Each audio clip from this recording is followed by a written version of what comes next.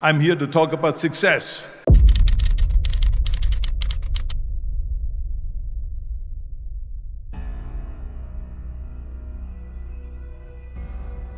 The first rule of success is to have a vision.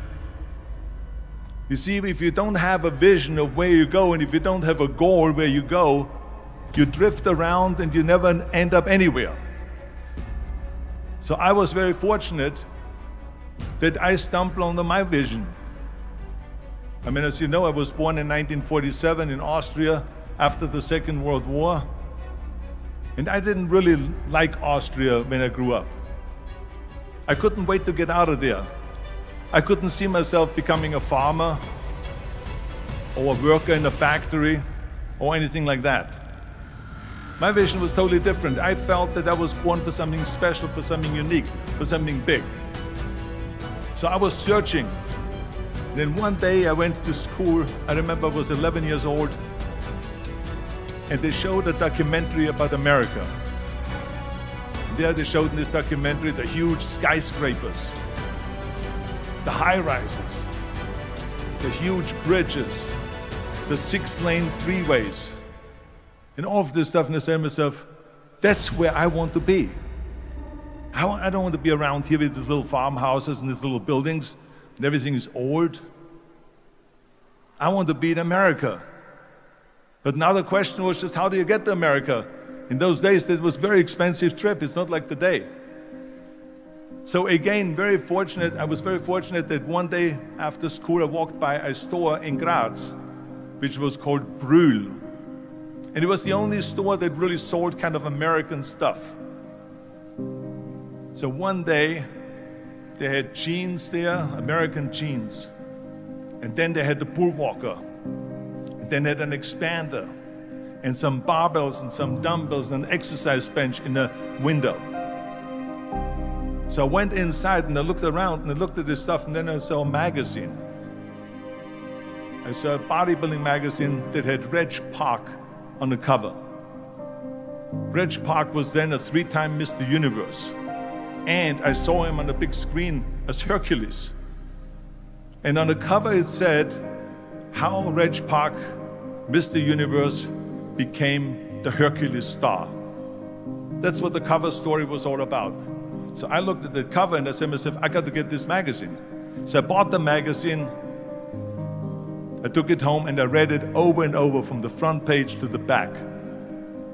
It had everything in there, how he trained, how he was working out in Leeds, England, in a factory town, how he worked out every day for 3-4 hours and became the strongest man of Europe, and how he won Mr. Europe and Mr. Great Britain, and then eventually Mr. Universe, and how he won the 2nd Mr. Universe and the 3rd Mr. Universe,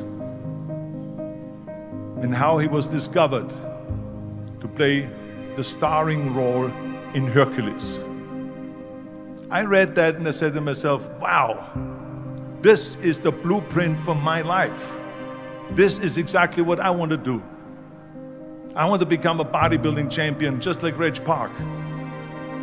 I want to get into movies just like Reg Park. And I want to make millions of dollars and be rich and famous just like Reg Park.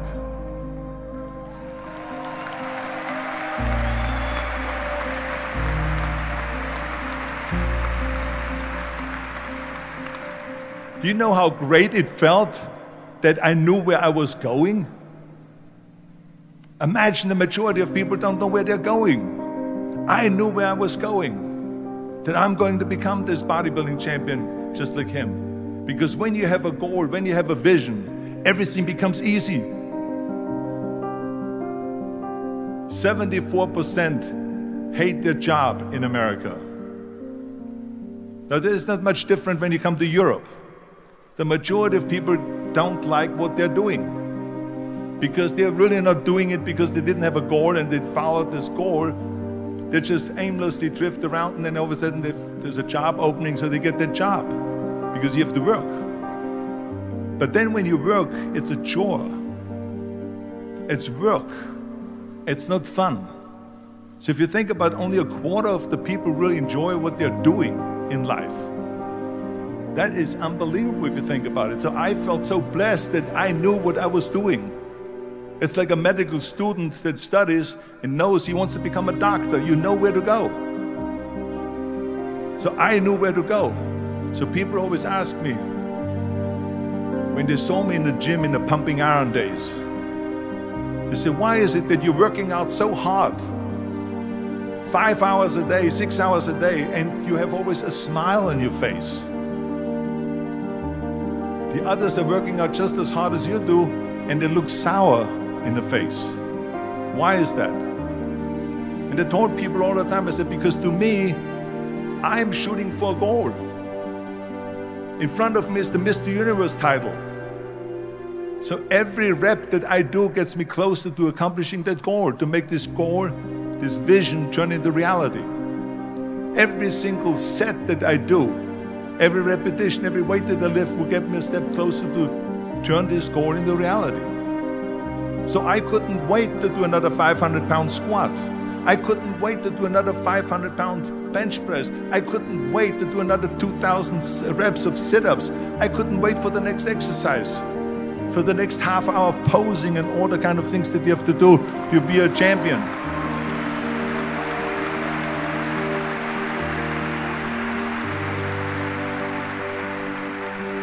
I felt so great knowing where I was going, and I tell you, it worked. I mean, think about it. And I was just not visualizing just my exercise, but I was really lifting the trophy over my head. That's what I was thinking about. And with the age of 20, I went to London and I won the Mr. Universe contest as the youngest Mr. Universe ever. And it was because I had a goal.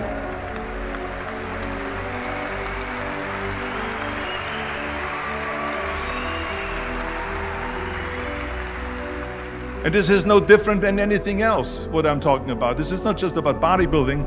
It was the same in acting. I remember when I was doing Conan the Barbarian. I was crawling on the rocks with a sword in my arm, crawling on all four. And of course, being that it's Conan, I didn't have clothes on or anything like that, right? So it was kind of, my knees were bare, my elbows were bare and everything else. And I'm crawling on the rocks. So after 10 takes, my elbows were bleeding and my knees were bleeding. And the director came to me and he said, Arnold, I'm so sorry that you have to go through this, but we need one more take. A close-up of you crawling with the sword towards the camera. Can you handle one more take? And I said to him, I don't know what you're talking about. He says, I'm totally fine. He says, but you're bleeding. I said, because I don't feel it, because I can visualize what the scene will look like in a film. And I'm so excited about this scene. And so I had this in my mind. And so this is why it didn't matter if I had to do another 50 takes or 100 takes, no matter how much I bleed on my elbows or my knees. I saw that vision of the perfect scene, and it was an important scene, and I would do it over and over again until we got it. And the same thing is also in politics. I remember that in politics, I had a very clear vision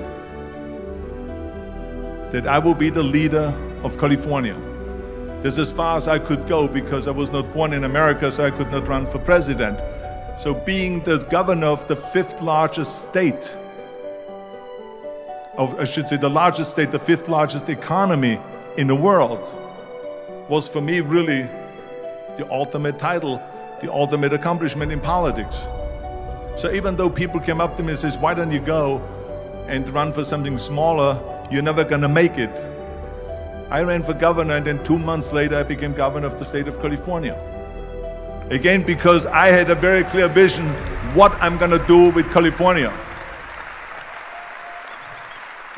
So let me tell you something, visualizing your goal and going after it makes it fun. You got to have a purpose no matter what you do in life. You got to have a purpose. Now I said to the agent, the Hollywood agent, I want to get into movies. He said, that's funny, Arnold. I asked a studio executive, I say, I want to get into movies. I want to be a leading man. He started laughing. So they all say it's impossible. I said, why is it impossible? He says, because look at how big you are. You weigh 250 pounds. And then they told me, says, and your accent, even if you reduce all your body weight and everything and have a normal body, your accent. I said, your accent, I mean, it will go give people goosebumps. With the German accent, it will get people the creeps. They will get scared. He says, no one in Hollywood ever has become a leading man that had an accent. Doesn't happen. People in America want to hear their actors talk like John Wayne, or like Burt Reynolds, or like Clint Eastwood. Not like someone on Hogan's Heroes or something like that. Some Nazi movie. That's the kind of stuff that they heard. They said, no, you see, it's impossible. And plus your name who can pronounce Schwarzenegger or something like that. No one can pronounce that, so forget about it, Arnold. This is the kind of thing that I heard. Imagine, you go from studio executive to studio executive, from agent to agent, from manager to manager, and they all said exactly the same thing. Now that's very encouraging, isn't it? But you know something? I didn't give a shit. And of course I went to college to study English. I studied voice, accent removal, acting classes, and all of this stuff, all day long. I worked and I worked and I worked. And within a short period of time, I made one movie called Hercules in New York, which of course went right into the toilet.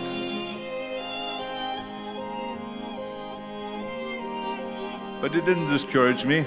I still had the same vision. And then all of a sudden I did Streets of San Francisco. I did Stay Hungry and Pumping Iron and The Villain. And then all of a sudden I was asked by Dino De Laurentiis and by Universal Studio, the biggest studio, to star in Conan the Barbarian. And after I did Conan the Barbarian, the director at the press conference said to the press, the director was John Milius. He said to the press, if we wouldn't have had Arnold, we would have had to build one. So think about that.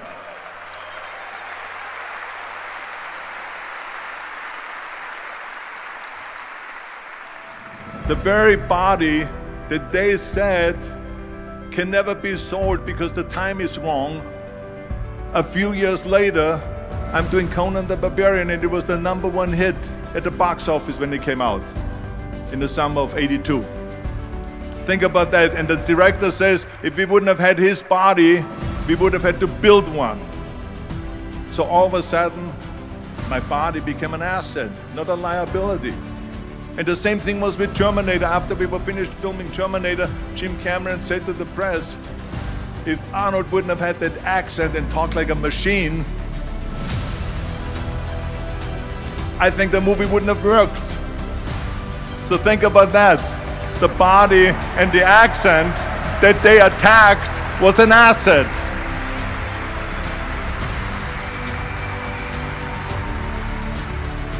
But I didn't listen to those losers. I didn't listen to them at all. Because that's exactly the way it was in politics again, when everyone said no, no, no, and it can't be done. And then became governor of California. And this is with everything like that. This is just the reality of it, is that you cannot listen to the naysayers. So this is a very important lesson for all of you. I would have listened to the naysayers, from bodybuilding to show business to politics. I would not be standing here today talking to you. I would be in Austria in the Alps yodeling. That's right. I will be in Austria still left yodeling. That's what I will be doing, exactly. So this is why I say don't listen to the naysayers. And the next thing, the third point that I'm gonna make to you is work your ass off. There is no magic pill. There is no magic out there. You cannot get around, you have to work and work and work, I can tell you. So it's work. And it drives me crazy when people say that they don't have enough time to go to the gym for 45 minutes a day and work out. Or to do something for 45 minutes to an hour a day to improve. if it is physically improve or if it is mentally to improve. Imagine you read 1 hour a day about history. How much you will learn after 365 hours in 1 year. Think about if you study about the history of musicians, of composers, how much you would know. Imagine if you would work on a business, on some business that you want to develop every day for an hour. Imagine how further along you will go and get.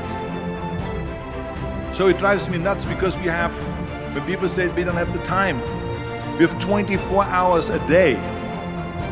We sleep 6 hours a day, so that gives you still 18 hours.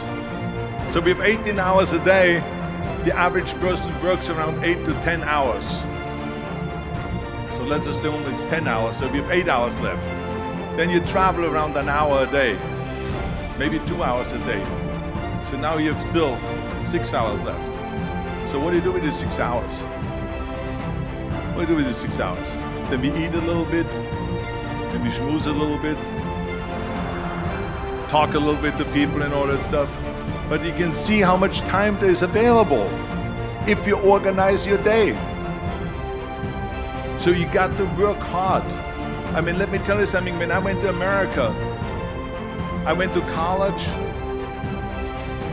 I went and worked out 5 hours a day, and I was working on construction. Because in those days in bodybuilding, there was no money. I didn't have the money for food supplements or anything. So I had to go to work. So I worked on construction.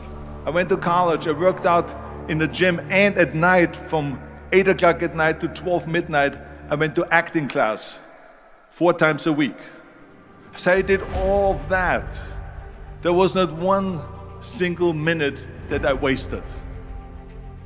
And this is why I'm standing here today.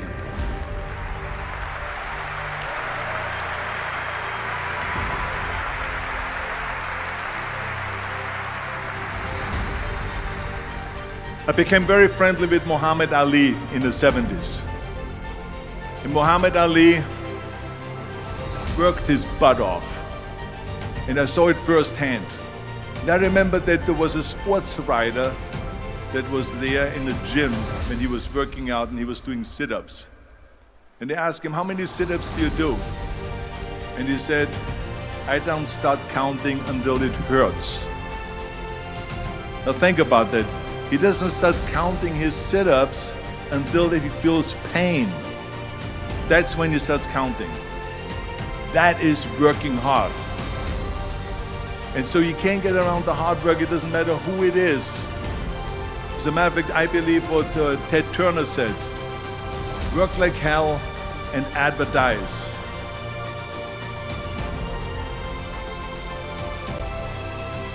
You get it? Work like hell, go to bed, and early to rise, work like hell and advertise. So you work your ass off, and then you let the world know about your work. That's what it is all about.